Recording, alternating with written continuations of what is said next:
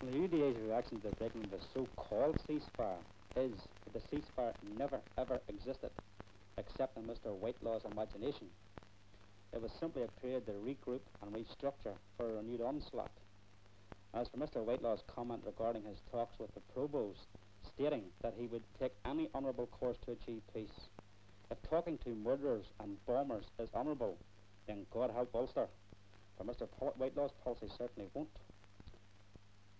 The IRA's political moves have clearly failed, and they are embarking upon a scorched earth policy, as this is the only policy the IRA understand. But make no mistake, they will fail here also, and the UDA will do all that is in their power to defeat the IRA and return Northern Ireland back into a lawful country. What do you think Britain should do now in Northern Ireland? We think Britain should do as it should have done 3 years ago, embark upon a campaign to utterly defeat the IRA. Well, are you in effect saying that peace can only come to Northern Ireland when either you, the UDA, or the IRA are completely destroyed? Well, so we don't look upon ourselves in a similar fashion as the IRA.